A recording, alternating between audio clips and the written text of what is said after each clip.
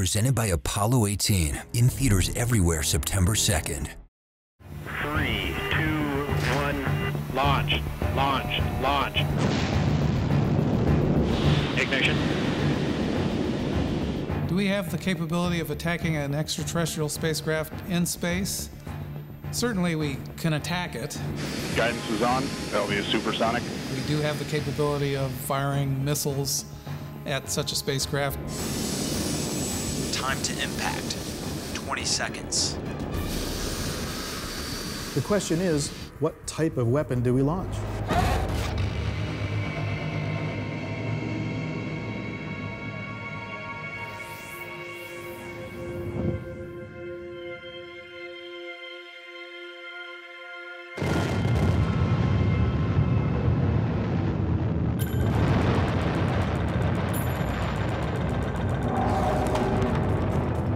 Our most powerful weapon currently is the hydrogen bomb.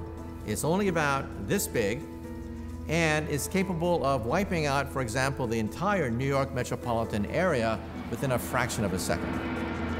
Some people think, let's nuke the aliens. Well, it's not so easy. A nuclear weapon on the Earth creates a shock wave that then travels a little bit faster than the speed of sound, pulverizing everything in sight.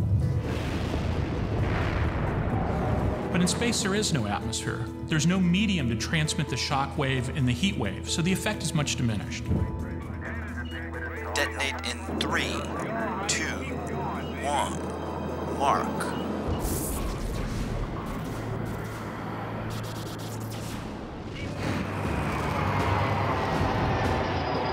That was our best shot. No, it's not. We have one more option, but it's never been used. Michelle Rodriguez hosts Alien Invasion, Are We Ready?